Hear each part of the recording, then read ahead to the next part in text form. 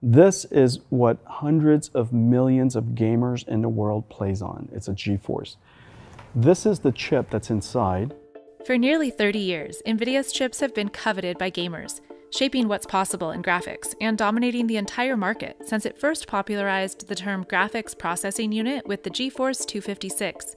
Now, its chips are powering something entirely different. ChatGPT has started a very intense conversation. He thinks it's the most revolutionary thing since the iPhone. Venture capital interest in AI startups has skyrocketed. All of us working in this field have been optimistic that at some point the broader world would understand the importance of this technology. And it's actually really exciting that that's starting to happen. As the engine behind large language models like ChatGPT, NVIDIA is finally reaping rewards for its investment in AI, even as other chip giants suffer in the shadow of US-China trade tensions and an ease in the chip shortage that's weakened demand.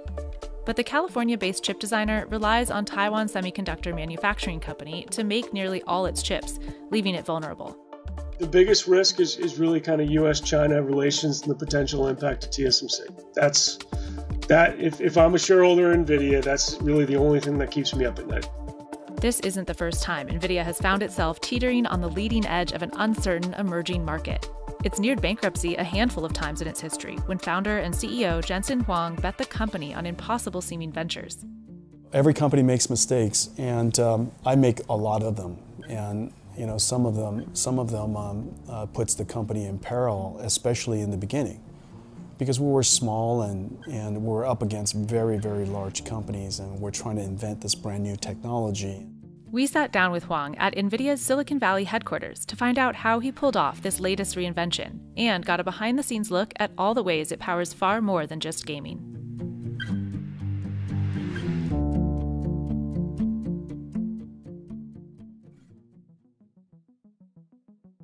Now one of the world's top 10 most valuable companies, NVIDIA is one of the rare Silicon Valley giants that 30 years in still has its founder at the helm.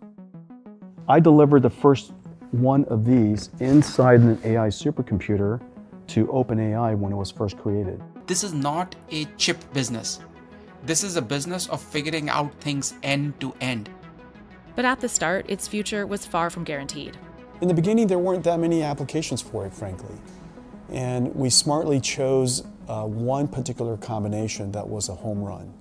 It was computer graphics, and we applied it to video games. Now, NVIDIA is known for revolutionizing gaming and Hollywood with rapid rendering of visual effects.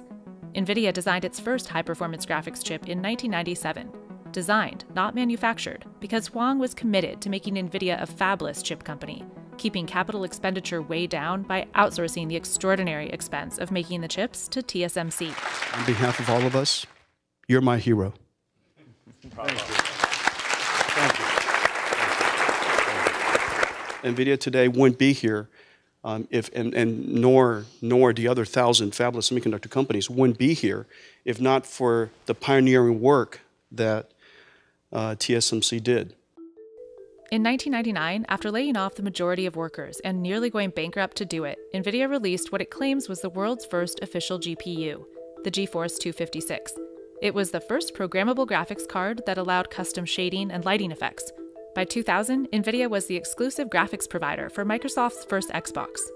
Microsoft and the Xbox happened at exactly the time that we invented this thing called a programmable shader, and it defines how computer graphics is done today. NVIDIA went public in 1999, and its stock stayed largely flat until demand went through the roof during the pandemic.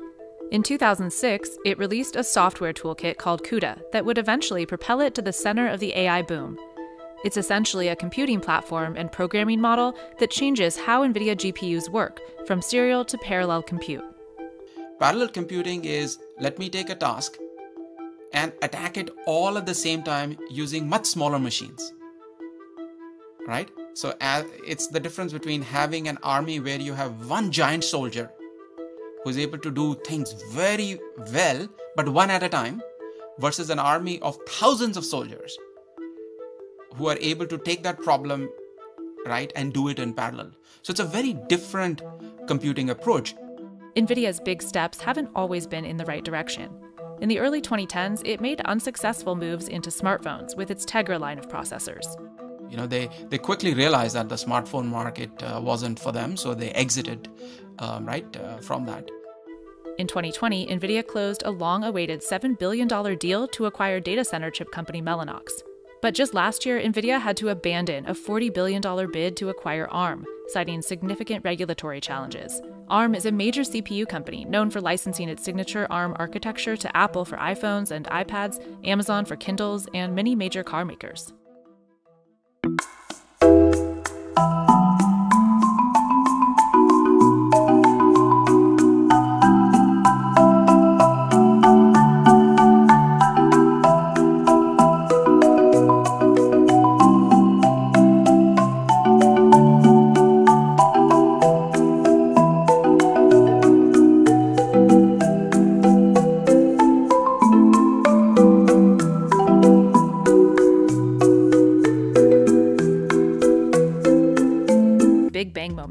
It was a new, incredibly accurate neural network that obliterated the competition during a prominent image recognition contest in 2012. Turns out the same parallel processing needed to create lifelike graphics is also ideal for deep learning, where a computer learns by itself rather than relying on a programmer's code. We had the good wisdom to go put the whole company behind it. We saw early on, about a decade or so ago, that this way of doing software could change everything. And we changed the company from the bottom all the way to the top and sideways. Every chip that we made was focused on artificial intelligence. Brian Catanzara was the first and only employee on NVIDIA's deep learning team 6 years ago. Now it's 50 people and growing. For 10 years, Wall Street asked NVIDIA, why are you making this investment? No one's using it. And they valued it at $0 in our market cap. And it wasn't until around 2016 that after, 10 years after CUDA came out, that all of a sudden people understood this is a dramatically different way of writing computer programs, and it has transformational speedups that then yield breakthrough results in artificial intelligence. So what are some real-world applications for NVIDIA's AI? Healthcare is one big area. Think far faster drug discovery and DNA sequencing that takes hours instead of weeks. We were able to achieve the Guinness World Record in a genomic sequencing technique to actually diagnose these patients and administer one of the patients in the trial to have a heart transplant, a 13-year-old boy who's thriving today as a result, and then also a 3-month-old baby that was having epileptic seizures, and to be able to prescribe an anti-seizure medication. And then there's art powered by NVIDIA AI, like Rafiq Anadol's creations that cover entire buildings. And when crypto started to boom, NVIDIA's GPUs became the coveted tool for mining the digital currency. Which is not really a recommended usage, but that has created problems because crypto mining has been a boom or bust cycle. So gaming cards go out of stock, prices get bid up, and then when the crypto mining boom collapses, then there is a big crash on the gaming side. Although NVIDIA did create a simplified GPU made just for mining, it didn't stop crypto miners from buying up gaming GPUs, sending prices through the roof. And although that shortage is over, NVIDIA caused major sticker shock among some gamers last year by pricing its new 40 series GPUs far higher than the previous generation. Now there's too much supply, and the most recently reported quarterly gaming revenue was down 46% from the year before. But NVIDIA still beat expectations in its most recent earnings report thanks to the AI boom, as tech giants like Microsoft and Google fill their data centers with thousands of NVIDIA A100s, the engines used to train large language models like 챗GPT. When we ship them, we don't ship them in packs of 1, we ship them in packs of 8. With a suggested price of nearly $200,000, NVIDIA's DGX A100 server board has 8 Ampere GPUs that work together to enable things like the insanely fast and uncannily human-like responses of 챗GPT. I have been trained on a massive dataset of text, which allows me to understand and generate text on a wide range of topics. Companies scrambling to compete in generative AI are publicly boasting about how many NVIDIA A100s they have. Microsoft, for example, trained 챗GPT with 10,000. It's very easy to use their products and add more computing capacity. And once you add that computing capacity is basically the currency of the valley right now. And the next generation up from Ampere, Hopper, has already started to ship. Some uses for generative AI are real-time translation and instant text-to-image renderings. But this is also the tech behind eerily convincing, and some say dangerous, deepfake videos, text, and audio. Are there any ways that NVIDIA is sort of protecting against some of these bigger fears that people have, or building in safeguards? Yes, I think the safeguards that we're building as an industry about how AI is going to be used are extraordinarily important. We're trying to find ways of authenticating content so that we can know if a video was actually created in the real world or virtually, similarly for text and audio.